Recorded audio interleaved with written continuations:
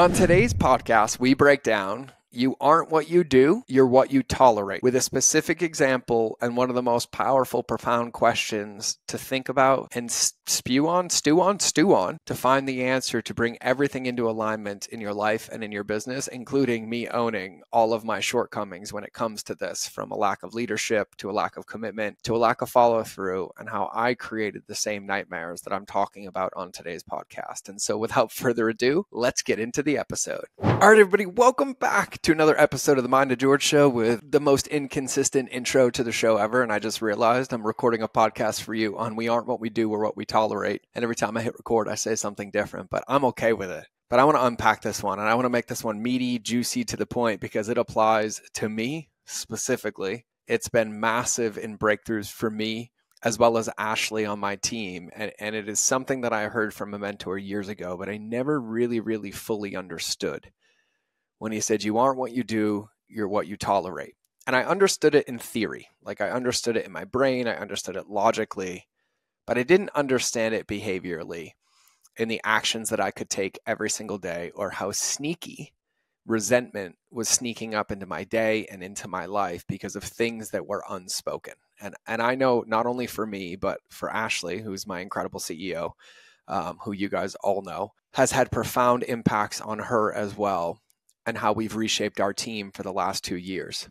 And this concept of we're not what we do, we're what we tolerate, is not just applicable to our team, but it's applicable to us. And one of the things that I've said for years is that nobody has a marketing problem or a business problem. We have a relationship problem with ourselves, our team, and our customers, informed in that order. And what ends up happening downstream is a byproduct of what we tolerate for ourselves. And so EOS is an incredible company, and I found this article on EOS Implementer by Dave Feidner, and he breaks this down at a level that I can't even explain. It's clear, it's articulate, it's to the point, and it paints the picture of it's not what we do, but it's what we tolerate. And there's a very thought-provoking question at the end that I'm going to give to you, and it's one of those questions that you might not have an answer to instantly. But as Keith Cunningham says in his book, The Road Less Stupid, you need to dedicate some thinking time. You need to be willing to explore these concepts. You need to be willing to look in the mirror, ask the questions, and give yourself the space to find the answers to change the outcomes that you're trying to achieve. And at the deepest level, when we say you aren't what you do, but you're what we're tolerating, it comes down to values or principles, right? It doesn't come down to evidence. It doesn't come down to checklists. It doesn't come down to how team meetings are run, but it comes down at the deepest level to either our standards or our values in our company, with ourselves, with our family members, with our friends, with the entrepreneurs we run with, and in every single circle. This is one of those principles that is agnostic of bucket. It's holistic across the entire board. And so I'm going to share a few parts of this article, and it'll be linked in the show notes. And it's a really short one. It's probably like 700 words or so. And from reading Dave's perspective, this is massively backed by experience, because I don't know Dave personally, but you can tell by how he writes this, what he coaches and helps people implement, that this is backed up by a whole lot of experience. So he says, I've had the pleasure of working with many successful, good-natured and pleasured groups. And this was not one of those experiences. I was with an investment company, and they were an impressive collection of folks on paper. They were wicked smart, so Dave must be from Boston, high Bostonian, and had extremely lofty credentials. Looking at this team on paper, they were a formidable group, but something was not adding up when I met them in person. So in sessions, and this is the one that's going to tickle all of us, ourselves included, they were arrogant, pompous, and excellent at expressing their opinions and demonstrating how smart they were, but they were not speaking their truths, nor were they listening to one another. They didn't take ownership of the issues they were having. They lacked trust and confidence as a team, and quarter after quarter, they kept failing to meet their goals. To put it simply, they were struggling. After several sessions with them, I had about given up that they could ever change. COVID interrupted their cadence for about a year, and they reached back out, and he was extremely skeptical to come back for another session. He expected the worst, but was quite surprised and impressed by the group in front of him. Most of the leadership team had been replaced, which transformed the entire culture of the group. So throughout this session, after the break, he saw trust, ownership, healthy working relationships, ambition, and follow through. They articulated an ambitious vision and they were building up courage amongst themselves to achieve their goal. By adjusting their team composition and ensuring they now had the right people in the right seats, the team was operating at a higher level. The lesson in all of this is you aren't what you do, you are what you tolerate. And when we allow negative behavior and obstructive traits, it pulls the team down and prevents growth.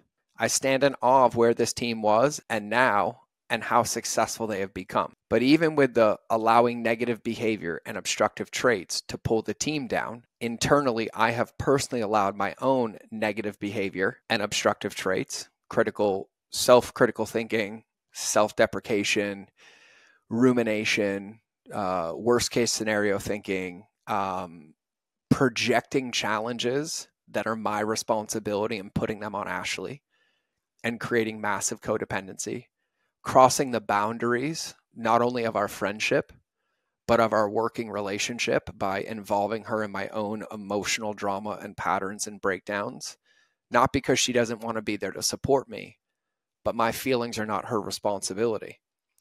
And so this happens across the board, including with ourselves, and it starts at the level of ourselves.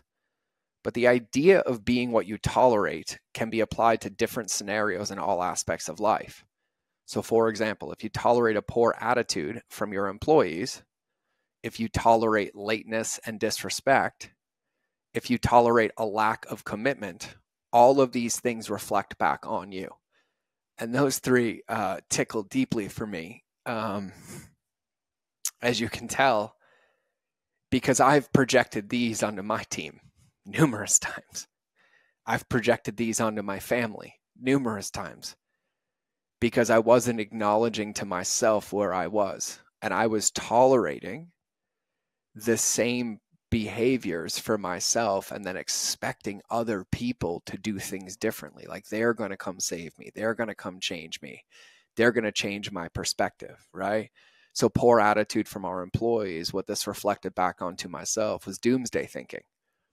We got to do this, and this is the only way to do it, and you guys got to figure it out, and all of these humbling pieces. Or lateness and disrespect, never intentionally disrespecting, but lateness, 1,000%. Constantly making excuses for myself. Well, I can't get it done today. We're going to have to move it. I can't handle this. And really what that boiled down to was me not prioritizing on my side the important needle movers that affected the culture of our team, that affected their ability to do their job. And I made my emergencies their emergencies when they weren't theirs to begin with, which speaks to the lack of commitment, to where I expected other people to put in more effort than I did in my vision. And not in words, and not even consciously. Like I wasn't sitting here like, oh, I'm not going to do it. But I was allowing these sneaky behaviors and these back doors and these excuses and how I structured my day and how I thought about my day and my practices and the things that I'm so bullish on now, that created this culture of really unsafety to where nobody felt safe, nobody felt in their power. And so when we think about this at a deep level, the exceptions that we make for ourselves, for our team, for the people in our ecosystem, the actions that we permit, and the values and goals that we do not uphold show others what they can get away with. And in turn, shows how you allow yourself, your employees, and your company to be treated. And this is one of the biggest holes I see in companies. And when I do one-on-one consulting, when I do coaching with my clients, the first thing we go to is values. But values are not words that go on a wall. They're not things that are posted on your website. They're bumpers on a bowling alley and standards to live by. And they have to be tangible and measurable, but they have to be applied to ourselves as well.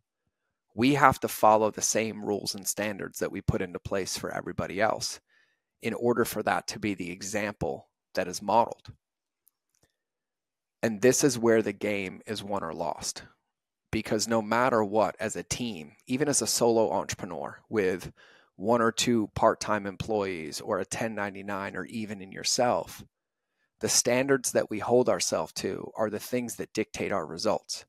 And I heard Ed Milet say the other day, don't measure your confidence based on your abilities, measure it based on your intent. And that's where values come in. Values come in to keep us focused on the goal. Not that the goal is going to be achieved, but that we're going to have a standard to follow, that we're going to hold ourselves accountable to giving it our best, which creates a culture of commitment and ambition and safety that allows everybody to operate at their fullest potential.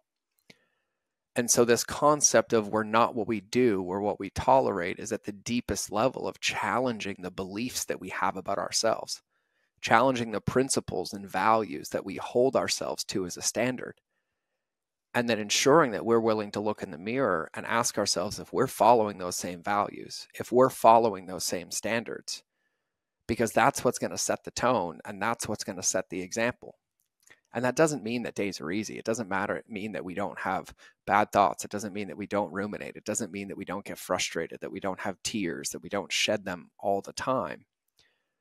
It matters that when those things happen, we come back to our standard and not make excuses or justifications for our lack of ownership or behavior that then trickles all the way downhill and at a very deep level trickles all the way to our customers. Because they're paying us or opting in or learning from us to be the example, not to be the person who has the answers, but to be the example, just like with kids, right? I've learned through my kids that they don't listen to a word I say, but they watch everything that I do. And it's mind-blowing, and it brings me to tears all the time watching Branson and my daughter emulate the actions that I've took when for years I tried, quote unquote, to be a good parent, but I was using words and not actions. And that comes down to the values and principles that we hold ourselves accountable to achieve the goals that we've set out to achieve.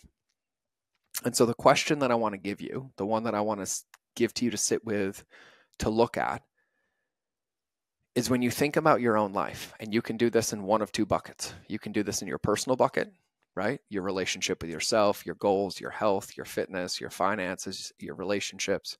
Or you can do this in the business bucket, your relationship with them, your team, your needle movers, your actions, the things that you're working on.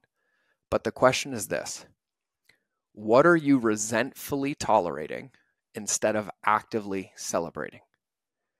So what are those things that are happening every day that feel out of alignment, that don't feel good, that make you dread showing up or coming to work, that don't feel good on meetings or don't feel good in communication or don't allow you to feel like you're in the game with your team or yourself at the level that you want to be at? And this is one of those questions that deserves some attention. It deserves some time and it deserves some love. And so the question again is, what are you actively or what are you resentfully tolerating instead of actively celebrating? And only you can answer that question, right? Only you know the cadence of your team in the business bucket. Only you know how they're messaging, how you're leading meetings, how you're handling tasks and projects. Only you know the examples that I shared above of always voicing opinions, but never taking ownership. And there's nothing wrong in being aware of them. It's actually the breakthrough to be aware of them. We fail when we have the four deadly disciples get in the way: fault, blame, guilt, and shame. And those things need to be eradicated. Because when we sit with this question and we take the time to answer this question integriously, it gives us a roadmap to bring things into integrity at the deepest level. And when you sit with this question, you're most likely going to find the areas that don't feel in alignment, that feel like they have you knocked out of whack.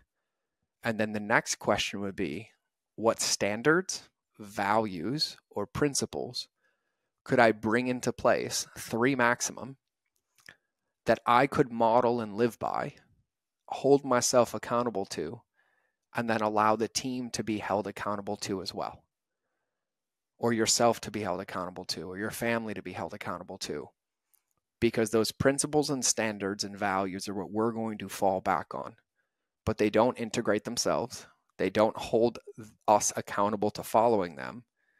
They give us a North Star that we say, when I operate like this, when I think like this, when I act like this, when I behave like this, this makes me feel in alignment and gets me closer to where I want to go. And these are the values or principles or standards that everybody in the ecosystem should embody or live by to be able to achieve the goals that we're setting out to achieve. And so that's what we mean when we say you aren't what you do, you're what you tolerate. And so that's what I got for you today on this rainy, rainy day in Montana, where I'm even looking at this through the lens of maybe I should have a scripted intro for this. Not scripted, but maybe I should have a pattern. Maybe I should have something consistent.